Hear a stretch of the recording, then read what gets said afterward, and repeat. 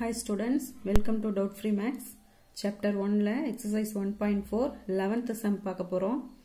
The distance s an object travels under the influence of gravity in time t கொடுத்திருக்காங்க. சரிங்களா? t seconds is given by s of t equal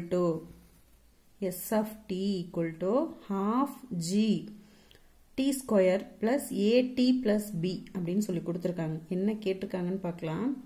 Where g is the acceleration due to gravity ன்னு சொல்லியிருக்காங்க. a, b are constant.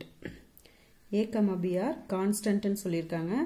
என்ன நம்ம check பண்ணணும் அப்படின்னா check if the function s of t is one-to-one function அப்படின்னு சொல்லி கேட்டிருக்காங்க. சரிங்களா? இந்த s of t இருக்குல்ல, இந்த ஃபங்க்ஷன் வந்து one-to-one ஃபங்க்ஷனான்னு செக் பண்ணுங்க அப்படின்னு சொல்லியிருக்காங்க. சரி, நம்ம என்ன பண்ணணும்? இப்போ 1-to-1 ஃபங்க்ஷனுக்கு இப்போ நம்ம வந்து ஏரோ டயக்ராம் போட்டு ஈஸியாக பார்த்துருப்போம். இதுக்கு ஒரு ரூல் ஒன்று இருக்கு.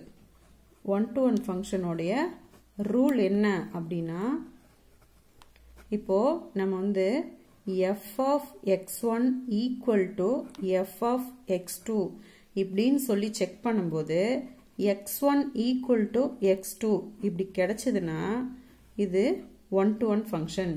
சரிங்களா? இதுக்கு முன்னாடி நம்ம இந்த ஃபங்க்ஷன் வந்து இந்த ரூல் வந்து நம்ம யூஸ் பண்ணி போடல. ஏரோ டயக்ராம் வச்சு நம்ம ஈஸியாக ஃபங்க்ஷனா இல்லையா 1-to-1 ஃபங்க்ஷனா என்ன ஃபங்க்ஷன் சொல்லிட்டு நம்ம ஈஸியாக கண்டுபிடிச்சிட்டோம். இதில் வந்து பார்த்தீங்கன்னா இந்த மெத்தடில் தான், இந்த ரூலை வச்சு தான் நம்ம இந்த சம் போட போகிறோம். சரிங்களா? அந்த சம்முக்கும் இந்த ரூல் யூஸ் பண்ணியிருக்கலாம். நமக்கு அது ஈஸியாக இருக்கும் அப்படின்றதால அது பண்ணியாச்சு. இதுவும் ஈஸி தான். பார்க்கலாமா? சரி, இந்த ரூல் எப்படி நம்ம இதில் யூஸ் பண்ணுறது அப்படின்னு கவனிங்க. இப்போ s of t நம்ம f of x1 equal to f of x2 அப்படின்றது பதிலாக நம்ம என்ன பண்ண போகிறோம்? s of x1 அப்படின்னு சொல்லி யூஸ் பண்ண போகிறோம். சரிங்களா? s of x1 equal to s of x2 ஒன்றும் இல்லை. f of x1 equal to f of x2 நமக்கு s of tன்னு கொடுத்துருக்காங்க இல்லையா, அதனால s of x1 equal to s of x2 அப்படின்னு சொல்லி நம்ம இது 1-to-1 ஃபங்க்ஷனா அப்படின்னு சொல்லி கண்டுபிடிக்க போகிறோம். ஏன்னா s of இந்த t இருக்க இடத்துல நான் x1 போட்டிருக்கேன். சரிங்களா? அப்போ s of t equal to half into g t square plus at plus b இப்படின்றது தான் நமக்கு கொடுத்துருக்க s of t.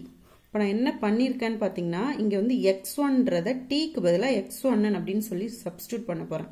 அதே மாதிரி tக்கு பதிலாக x2ன்னு சொல்லி சப்ஸ்டியூட் பண்ண போகிறேன். சரிங்களா? சப்ஸ்டியூட் பண்ணலாம். இப்போ இதுக்கு பதிலாக என்ன பண்ண போகிறோம்? இதை இங்கே இந்த t ஸ்கொயருக்கு பதிலாக x1 ஸ்கொயர், tக்கு பதிலாக x1 அப்படின்னு சொல்லி இந்த பக்கம் பண்ண போகிறோம். சரிங்களா? கவனி, half into g t ஸ்கொயருக்கு பதிலாக என்னமா சொன்னோம்? x1 ஸ்கொயர் பிளஸ் அடுத்தது a into tக்கு பதிலாக என்ன? x1 பிளஸ் b அப்படி பண்ணிக்கலாம் equal to இப்போ s of x2க்கு பதிலாக இங்கே எங்கெல்லாம் x1 போட்டோமோ அங்கே அப்படியே நம்ம x2ன்னு போட போகிறோம். half g into x2 square plus a into tக்கு பதிலாக x2 plus b. இப்போ ஈக்குவல் பண்ணி சப்ஸ்டியூட் பண்ணிட்டோமா? இப்போ என்ன பண்ண போகிறேன்? கேன்சல் பண்ணுறதுக்காக எல்லாத்தையும் இந்த பக்கம் ஈக்குவல்ட்டுக்கு இந்த பக்கம் இருக்கிறது எல்லாத்தையும் நம்ம இந்த பக்கம் கொண்டு வர போகிறோம். சரிங்களா? இந்த பக்கம் இருக்கிறதெல்லாம் அப்படியே எடுத்து எழுதிக்கலாம். g x1 square plus a x1 plus b. இப்போ இந்த ஈக்குவல்ட்டுக்கு இந்த பக்கம் இருக்கிறதெல்லாம் இந்த பக்கம் கொண்டு வரணும் அப்படின்னா எல்லாமே என்ன ஆகும்? சைன் சேஞ்ச் ஆகும். ப்ளஸில் இருக்கிறது எல்லாமே மைனஸில் கிடைக்கும். சரிங்களா? Minus half g x2 square minus a x2 minus b equal to 0. இந்த மாதிரி ஈக்குவல்ட்டுக்கு இந்த பக்கம் கொண்டு வந்துட்டோம்னா இங்கே என்ன இருக்கும்? ஈக்குவல்ட்டுக்கு இந்த பக்கம் 0 இருக்கும். சரிங்களா? இப்போ நல்லா கவனிங்க. இப்போ இது பிளஸ் பி, இது மைனஸ் பி. இதை மட்டும் கேன்சல் பண்ணிடலாம். இது இப்போ என்ன பண்ண போகிறோம்? லைக் டேர்ம்ஸை நம்ம சால்வ் பண்ண போகிறோம். இப்போ இதுவும் லைக் டேர்ம்ஸ். ஏன்னா இதுவும் x1 ஸ்கொயர், இதுவும் இது x2 ஸ்கொயர். இந்த சேமாக இருக்கு இல்லையா, இதை மட்டும் நம்ம எடுத்துகிட்டு வந்துடலாம். என்ன பண்ணலாம்? இது ரெண்டுக்கும் காமனாக இருக்கிறது என்ன? ஃபஸ்ட்டு நான் எடுத்து எழுதிக்கிறேன். அடுத்தது வந்து காமனாக சொல்லி இருக்கிறத இருந்து எடுத்துக்கலாம். சரிங்களா?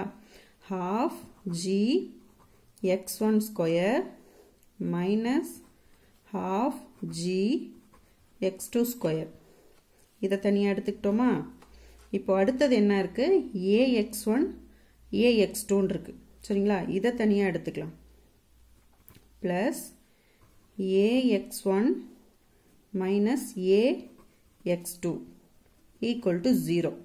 இப்போ இது ரெண்டுத்துல இருந்தும் காமனா என்ன இருக்கு அப்படின்னு பார்த்தீங்கன்னா half g மட்டும் காமனா இருக்கு. அப்போ half g மட்டும் காமனா எடுத்துட்டு x1 square minus x2 square. புரியுதா? இந்த half g ரெண்டுத்துலயும் காமனா இருக்கு. அதை நம்ம வெளில எடுத்துட்டோம். மீதி இருக்கிறது x1 square x2 square போட்டோம். பிளஸ் இதுல என்ன காமனா இருக்கு? a காமனா இருக்கு. x1 plus x2 equal to 0 அப்படின்னு எடுத்து போறோம். சரிங்களா? இப்போ இது என்ன ஃபார்ம்ல இருக்கு? algebraic identity a square minus b square ஃபார்ம்ல இருக்கா? இதை வந்து நம்ம என்ன பண்ண போறோம்? அந்த ஃபார்ம்ல கொண்டு வர போறோம். half g அப்படியே வச்சுக்கலாம். a square minus b square என்ன form? a plus b into a minus b. அப்போ x1 minus plus x2 into x1 minus x2. a square minus b square நான் எப்படி எழுதிருக்கேன்? a plus b into a minus b அப்படின்னு சொல்லி எழுதிருக்கேன். plus இந்த x1 plus x2 அப்படியே எழுதிக்கலாமா? a into x1 plus x2 equal to 0. இப்போ இதை எழுதியாச்சு. இப்போ இதுல பாத்தீங்கன்னா இதுல என்ன காமனா இருக்கு? இந்த x1 plus x2 இந்த x1 plus x2 காமனா இருக்கு. அப்ப இது ரெண்டுத்துல இருந்தும் அதை வெளில எடுத்துடலாமா? ஃபர்ஸ்ட் half g அப்படியே எழுதிக்கோங்க. plus a அப்படியே எழுதிக்கோங்க. இதுல காமனா இருக்கிறது என்ன? x1 plus x2. அதை எழுதிக்கலாம். x1 plus x2 திரும்ப இங்க x1 minus x2 அப்படியே இருக்கு. அதை அப்படியே எழுதிக்கலாம். equal to 0. இப்போ நான் என்ன பண்ண போறேன் அப்படின்னா அடுத்த ஸ்டெப் நல்லா கவனிங்க. இப்போ நமக்கு வந்து இப்போ இந்த x1 minus x2 x1 plus x2 இது இருக்குல்ல? இப்போ நம்ம வந்து இதை மட்டும் எடுத்துக்கிட்டு இதை வந்து என்ன பண்ண போறேன்? ஈக்குவல்ட்டுக்கு அந்த பக்கம் கொண்டு போறேன். சரிங்களா? x1 minus x2 அப்படியே வச்சுக்கிட்டு இந்த பார்ட் இருக்கு இல்லையா? இதை வந்து ஈக்குவல்ட்டுக்கு இந்த பக்கம் கொண்டு போனா இப்போ இங்க 0 இருக்கு. 0 இது இங்க மல்டிப்ளை பண்ணிட்டு இருக்கிறது இந்த பக்கம் வந்தா என்ன ஆகும்? டிவைட்ல வரும். 0 by half into g plus a into x1 plus x2. இப்போ 0 by anything என்ன கிடைக்கும்? 0 தான் இல்லையா? அப்போ x1 minus x2 equal to 0. 0 by anything 0. என்ன இருந்தாலும் சரிதான். 0 divide byல இருந்துச்சுன்னா 0 தான். சரிங்களா? இப்போ x1 கண்டுபிடிச்சிடலாம். x1 equal to x2 இந்த பக்கம் வந்தா மைனஸ்ல இருக்கு. இந்த பக்கம் வந்தா x2. அப்ப இது என்ன ஃபங்க்ஷன்? 1 to 1 ஃபங்க்ஷன் வந்துருச்சா? நம்மளோட கண்டிஷன் அதுதானே? x1 equal to x2 அப்படின்னு சொல்லி கிடைச்சதுனாலே அது 1 to 1 ஃபங்க்ஷன் தான். அப்ப என்னன்னு எழுதிடலாம் நம்ம? it is 1 to 1 function. இவ்வளவுதான். இதுல ஏதாவது டவுட் இருக்கா? டவுட் இருந்தா கமெண்ட் பாக்ஸ்ல கமெண்ட் பண்ணுங்கம்மா. கிளியர் பண்றேன். தேங்க்யூ.